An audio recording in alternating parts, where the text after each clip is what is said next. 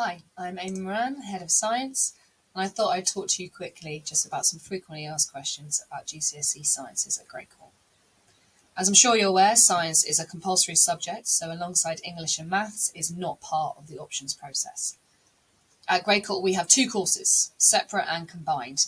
I've summarised the differences between them on the slide with this link on, but there's a couple of things I wanted to point out.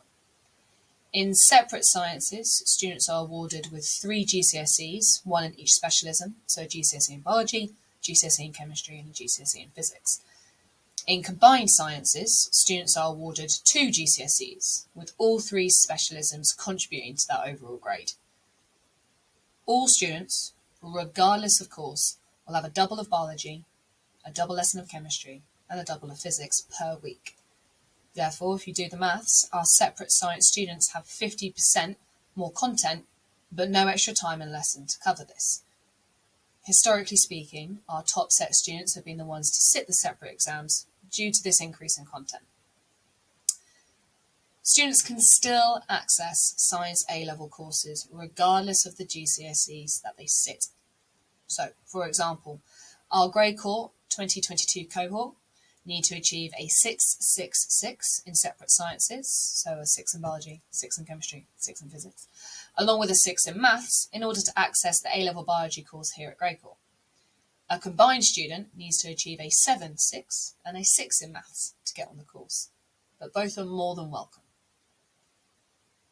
Now, the decision on which course each student is entered for is made by the science department and not the student or family.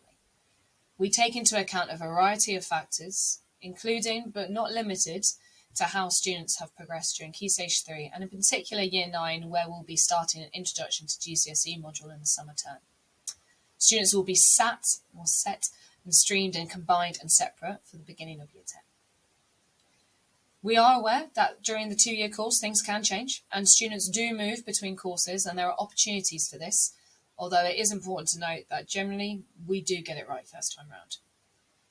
If you have any further questions, please don't hesitate to get in contact, but please also be aware that I will not be able to answer questions about individual students until the end of the year when we've collated all the data and the evidence. We always just say to our students to try their best and the rest will follow. Thank you and best of luck with choosing your options.